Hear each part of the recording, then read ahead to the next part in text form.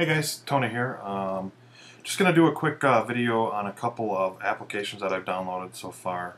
The first one here we'll start out with is NetNewsWire. It's a free application that is good for RSS feeds, and I'm a big fan. I use it quite a bit. I had a one for the web apps, and it was a great one, but this one here is just phenomenal.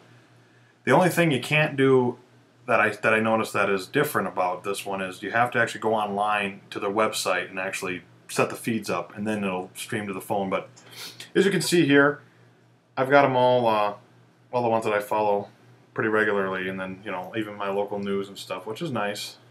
When I'm just sitting around, you can see them there. It works pretty good.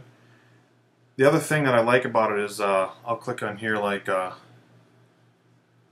you click here and you can see it there, it gives you a little tidbit, and then right at the top there you can see where it says open in Safari. You just click on it and boom, brings you right to the page. So you get a little tidbit first, and then you get to see the whole page where it's actually published. So very nice.